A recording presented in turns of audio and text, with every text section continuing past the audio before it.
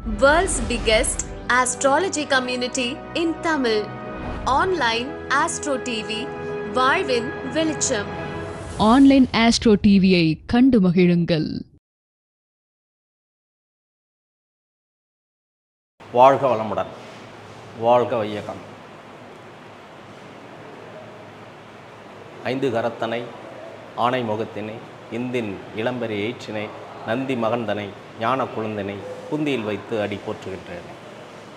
உங்கள் அனைவருக்கும் ராசிபுரம் வேலி சிவாவின் வணக்கம். இன்று நாம் காணவிருக்கும் பதிவு ராகு பிரசன்ன சக்கரம்.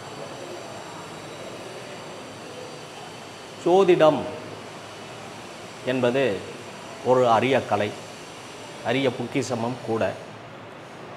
ஜோதிடர்கள் பலன் சொல்லும்போது தவறலாம், ஜோதிடம் ஒருபோதும் தவறாது என்பதில் எந்த மாற்று கருத்தும் இல்லை. நாம் பலன் சொல்லும் நேரம் சில நேரங்களில் சில ஜாதக அமைப்பு நமக்கு ஒரு சரியான புரிதல் இல்லாத நேரம் நாம் பிரசன்னத்தையும் பார்க்க வேண்டும். அந்த பிரசன்னம் நமக்கு மிகவும் ஒரு நன்மை தரக்கூடியதாக வரும் வாடிக்கையாளர்களுக்கு அவர்களது நிலையை எடுத்து சொல்லவும் இந்த பிரசன்னங்கள் பிரசித்தி பெற்றவை. பிரசன்னங்கள் பலவிதம் உண்டு. அதில் மிகவும் எளிமையாக ஜோதிடத்தில் வரும் நேரத்தை வைத்து வரும் வாடிக்கையாளரினுடைய நிலையை, உயிர் சேதம் அல்லது மருத்துவ செலவு அல்லது கண்டம் போன்றவற்றை மிக எளிதாக தெரிந்து கொள்ள இன்றியமையாதது இந்த ராகு பிரசன்ன சக்கரம். ஜாமக்கோல் பிரசன்னம், சோழி பிரசன்னம், அது மட்டுமல்லாமல் பல வகையான ஆருடங்களும் உள்ளது. இதுவெல்லாம் நாம் அதிகமாக படிக்க வேண்டும், அதிக நாள் அதனோடு பயணிக்க வேண்டும் என்ற தன்மையை கொண்டு அந்த பிரசன்னம் இருக்கும். ஆனால்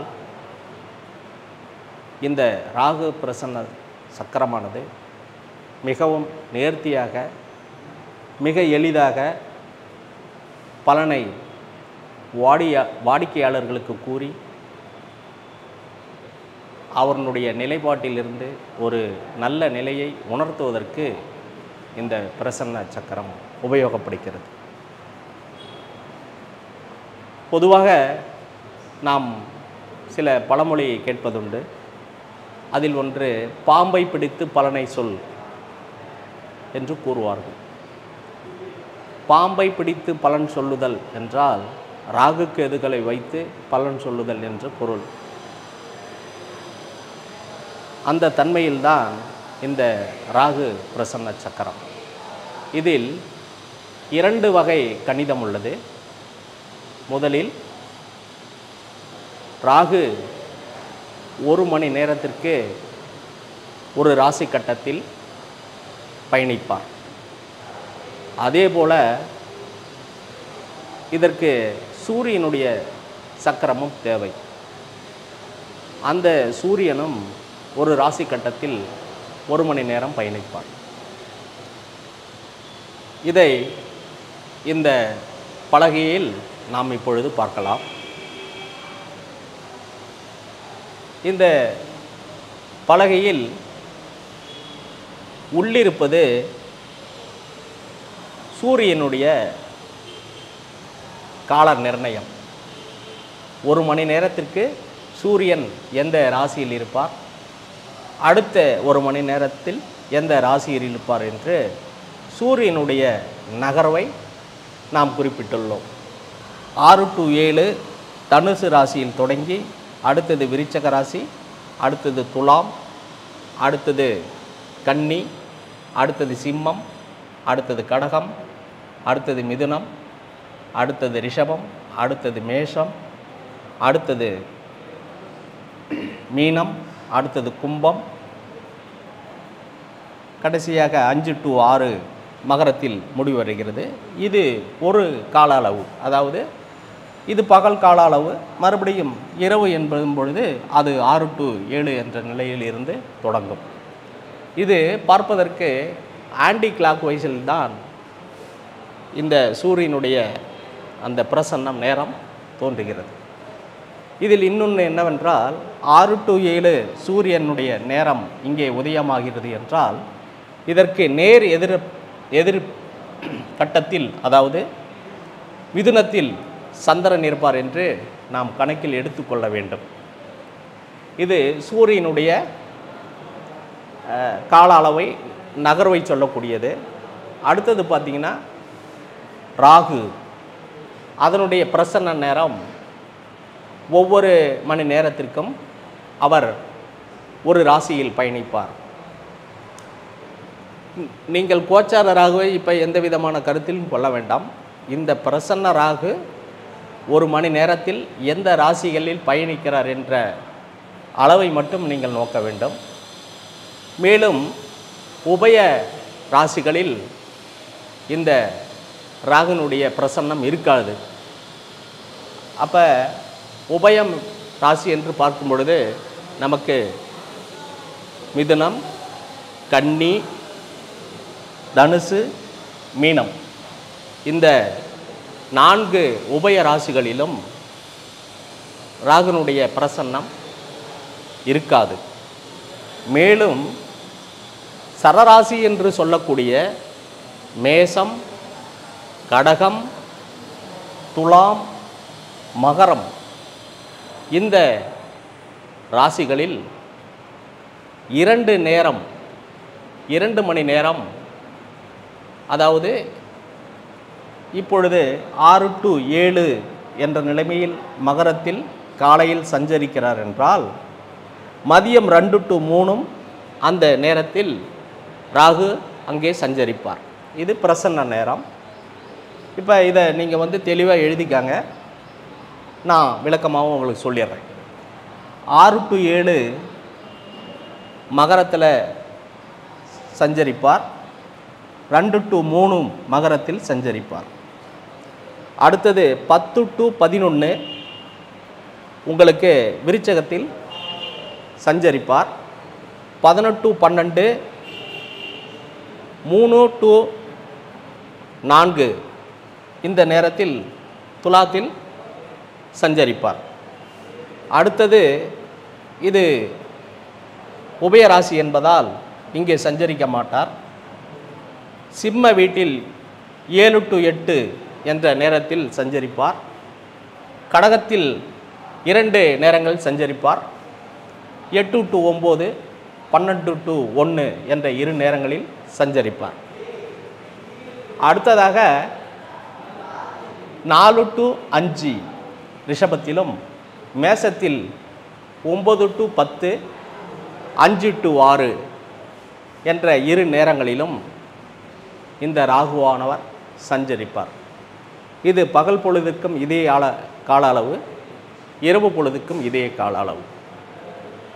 இப்போ இந்த சூரியன், ராகு, சந்திரன் இவர்கள் மூவரும் நமக்கு பிரசன்னம் சஞ்சரிக்கும் கால நேரத்தை அளவை தெரிந்து கொண்டோம்.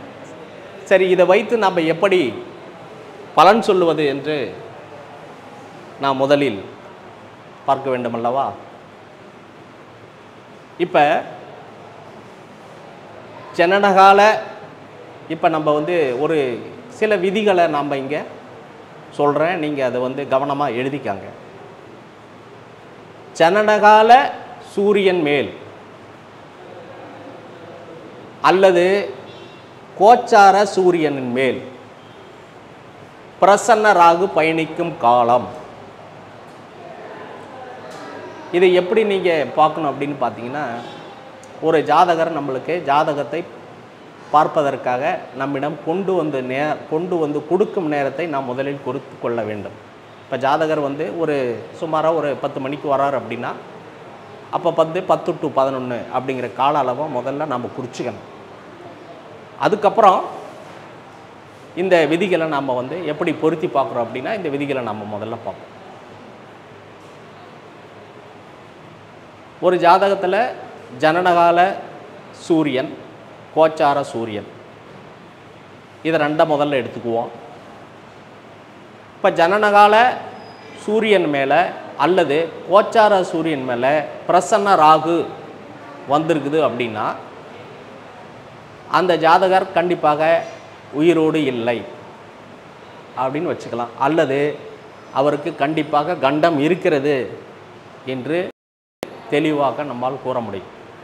சிலர் என்ன பண்ணுவாங்கன்னா, ஒரு இறந்தவர்களுடைய ஜாதகத்தை கொண்டுக்கிட்டு வந்து நம்மக்கிட்ட காமிச்சு இந்த ஜாதகத்துக்கு பலன் சொல்லுங்க அப்படின்னு கேட்பாங்க. இப்போ நாம் பலன் சொன்னோம்னா இவர் ஒரு ஜாதகம் இறந்து போனது கூட தெரியாதால் இவர் வந்து ஜோசியம் பார்த்துக்கிட்டு இருக்கிறாரு அப்படின்னு நம்மளுடைய பெரும் நினைவுகளை, ஆசைகளை கண்டிப்பாக இந்த இடம் நமக்கு ஒரு அடி விழும். அதே சமயத்தில் இந்த திருமணம் நிச்சயிக்கப்பட்டு திருமணம் நடக்கிற நாளில் சில குளறுபடிகள் அல்லது உயிர் சேதம் அல்லது விபத்து, கண்டம் இது மாதிரி ஏற்படும். அப்போவும் நமக்கு வந்து சொல்லலை அப்படின்னு இருக்கும் பொழுது நமக்கு மிகவும் வாழ்க்கையில் தொழில் முறையிலும் சரி, அந்த விமர்சனங்கள் என்ற முறையிலும் நமக்கு ஒரு பலமான அடி விழும். அதனால் இந்த மாதிரி பிரசன்னங்களை நம்ம அந்த நேரத்தில் பார்த்து அவங்க பலன் சொல்லும்போது தவறுகள் அவர்கள் பட்சத்தில் இருக்கும் பொழுது நம்மை குற்றம் சொல்ல முடியாது. அதனால தான் இந்த மாதிரி பிரசன்ன விஷயங்களை ஒரு ஜோதிடர் ஜோதிடராகத்தான் முடியும். ஆனால் ஒரு சரியான ஒரு பிரசன்னம் பார்ப்பவர் தேவ வாக்கு என்று சொல்லக்கூடிய அளவுக்கு உயர்ந்த நிலையை பெறுகிறார். சரி, இப்போ நம்ம ரூல்ஸ்க்கு வருவோம். அப்போ ஜனனகால சூரியன் மேலோ அல்லது கோச்சார சூரியன் மேலோ பிரசன்ன ராகு சென்றால் கண்டிப்பாக அந்த ஜாதகத்துக்கு கண்டம், உயிர் சேதம் உண்டு அப்படின்னு சொல்லலாம். சரி, அடுத்தது இன்னொன்று பார்த்திங்கன்னா, ஜனனகால ராகு மேலே அல்லது கோச்சார ராகு மேலே பிரசன்ன ராகு சென்றால் அதுவும் பிரச்சனைக்குரியது தான் தாராளமாக சொல்லலாம். அதே போல் ஜனனகால ராகு மேலே அல்லது கோச்சார சந்திரன் மேலே இந்த பிரசன்ன சந்திரன் பயணிக்கின்ற காலம் ஜாதகருக்கு அந்த காரத்துவம் பாவத்துவங்கள் வழியாக ஜாதகருக்கு கண்டிப்பாக பிரச்சனையை தந்திருக்கும் என்று கண்டிப்பாக கூறலாம். மேலும் இந்த ஒரு ஜாதகத்தில் எப்படி நம்ம இந்த பிரசன்ன ராகுவை நாம் பயன்படுத்தி பலன் சொல்லலாம் என்பதற்கு இப்போ அதற்கு மேலே ஒரு உதாரண ஜாதகம் போட்டிருக்கேன் நான். இப்போ அந்த ஜாதகத்தை நம்ம பார்ப்போம்.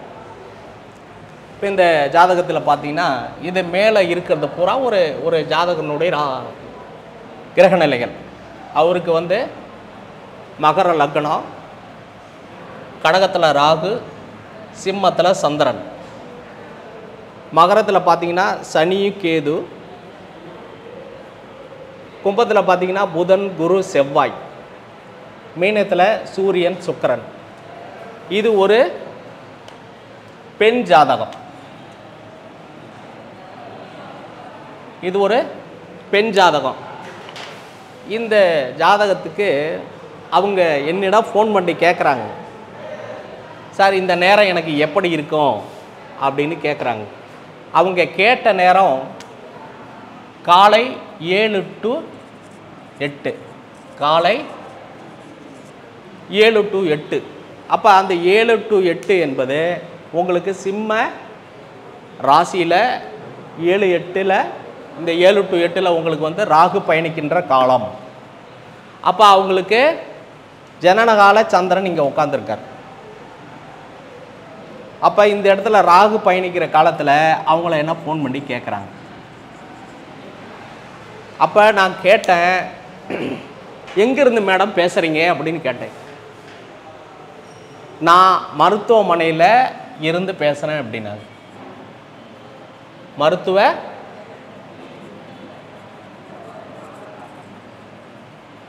மருத்துவமனையில் இருந்து பேசுகிறேன் அப்படின்னு சொன்னாங்க. இப்போ இது போல் ஒரு ஜாதகத்தை பார்த்த உடனே நம்மளால் பலன் சொல்ல முடியுமா அப்படின்னா தாராளமாக முடியும். இப்போ ஒருத்தருக்கு ஜனனகால ராகு, இப்போ கோச்சார ராகு நம்மளுக்கு எப்படி இருக்கார்? கோச்சார ராகு நம்மளுக்கு இப்போ மேசத்தில் இருக்கார் இல்லையா? இப்போ இவர் இந்த கோச்சார ராகு இங்கே இருக்கிறாரு. அவர் 2 to 3 அப்படிங்கிற நேரத்தில் நம்மளுக்கு பகலில் 2 to 3 இந்த நேரத்தில் ஜாதகம் பார்க்க வந்தாருன்னு வச்சுக்காங்க. இப்போ இங்கே இருப்பார் இல்லையா? இப்போ சூரியன் 2 to 3 இங்கே சஞ்சரிப்பார். சந்திரன் இதுக்கு நேர் 7ல் 8 to 9 நேரத்தில் இங்கே சந்திரன் பயணிப்பார். அப்போ கோச்சார சூரியன் மேலே கோச்சார ராகுவும் 2 பேரும் பயணிக்கிறாங்க. இங்கே கோச்சார கேது மேலே பிரசன்ன சந்திரன் பயணிக்கிறார். அப்போ இவங்களுக்கு ஒன்று இதில் யாரோ, அதாவது இவருக்கு பார்த்தீங்கன்னா இந்த நேரத்தில் பார்த்தீங்கன்னா கண்டிப்பாக வந்து இவருக்கு கண்டம் வரப்போகுதுன்னு நம்ம தாராளமாக சொல்லலாம். இல்லை சந்திரனோட கேது ஜனனகால இந்த கோச்சார கேதுவோடு சந்திரன் பயிருக்கு தான் கண்டிப்பாக தையல் போடுவாங்க அப்படின்னு சொல்லலாம். இப்போ மருத்துவம் சார்ந்த விஷயத்தில் கண்டிப்பாக இவர் போகணும் அல்லது இவர் ஹோமோ ஸ்டேஜில் இருக்கிறதுக்கான வாய்ப்புகளும் உள்ளது அப்படின்னு நாம் சொல்லலாம். அப்போ இந்த மாதிரி பலனை நாம் துல்லியமாக சொல்வதற்கு நீங்கள் தசாபுத்தியை போய் எடுத்து பார்க்குறதுக்கு எந்த அளவுக்கு நீங்கள் பலன் சொல்கிறீங்க, எந்த அளவுக்கு உங்களுடைய நாலேஜ் இருக்கும்னு ரொம்ப டெப்த்தாக போகணும் அப்படின்னு பார்க்கும்போது பல விதத்தில் பார்க்கணும். அது காலப்பகையாக தசாபுத்தி எப்படி வேலை செய்யுது, 6 to 12 தொடர்பாக, இல்லை வந்து அரிஷ்ட பாகையில் இருக்கா, கண்டத்தில் இருக்கா, இப்படி பலதை நம்ம பார்த்து ஆராய்ச்சி பண்ணுவது காட்டிலும் வருவர்களுக்கு இந்த பிரசன்னம் மூலம் மிகவும் எளிமையாக பலன் சொல்வதற்கு இந்த ராகு பிரசன்ன சக்கரம் மிகவும் பயன்படும் என்பதை கூறிக்கொண்டு இதுவரை இதை பார்த்து கொண்டிருந்த நேயர்கள் அவர்களுக்கும் இந்த பதிவை ஏற்படுத்தி தந்த ஆன்லைன் ஆஸ்ட்ரோ டிவி சேனல் அவர்களுக்கும் எனது நன்றியை தெரிவித்துக்கொண்டு மீண்டும் ஒரு பதிவில் சந்திப்போம். எனது தொலைபேசி எண் 95 85 32 80 32. என்னுடைய வாட்ஸ்அப் நம்பர் 883683 மீண்டும் ஒரு பதிவில் சந்திப்போம். வாழ்க வளமுடன், வாழ்க வையகம்.